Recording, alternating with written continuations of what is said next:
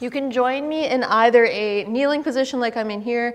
You could do this up in tall kneeling if you prefer. You could do this standing, sitting, whatever you want. I don't care.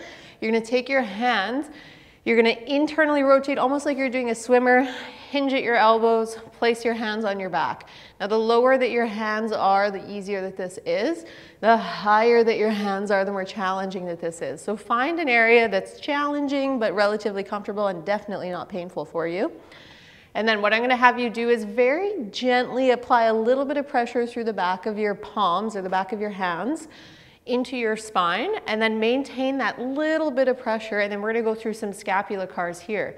So what I'm gonna do is I'm gonna bring my shoulder blades up towards my ears, then I'm gonna glide them forward or away from each other as far as I can.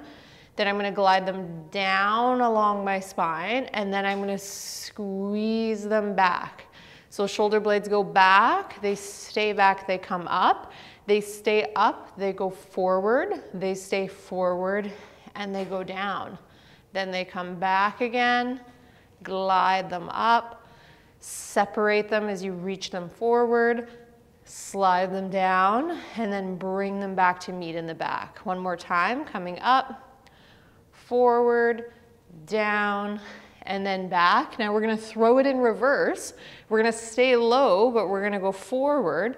Then we're gonna glide up.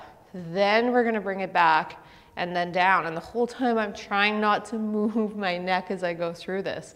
So shoulder blades forward, coming up, coming back, gliding down, maintaining that little bit of pressure into my spine as I come forward, up, back, and down. Let's do one more for good measure here. Coming all the way forward, all the way up, all the way back, and then glide them all the way down.